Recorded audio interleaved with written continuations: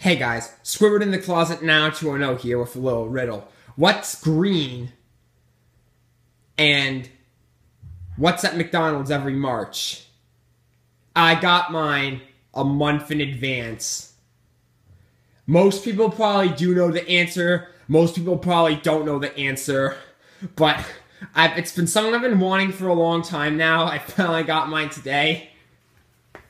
Shamrock shake, baby. I got mine a month in advance. Wow. Can't believe McDonald's actually started selling these, bringing these back about a month in advance. I've been wanting these for like a few years now. This year was the year. So they have Shamrock shakes at McDonald's. Squidward in the Closet now 2.0, you're signing out. Shamrock shakes at McDonald's in February.